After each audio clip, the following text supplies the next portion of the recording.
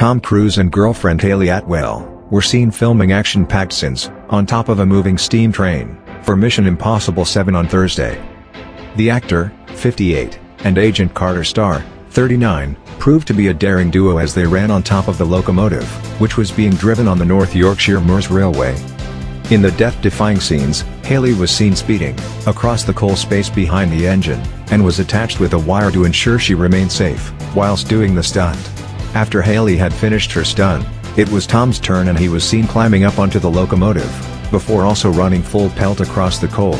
Crew members were stationed on the other end of the cab, filming the pair's stunts while the train continued to move at speed along the tracks.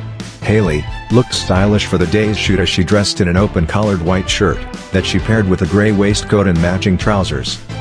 She pulled her brunette locks into a tight ponytail, so that her hair did not obscure her vision whilst she ran along the coals, and she also wore flat shoes. Subscribe Focused Eye for much more.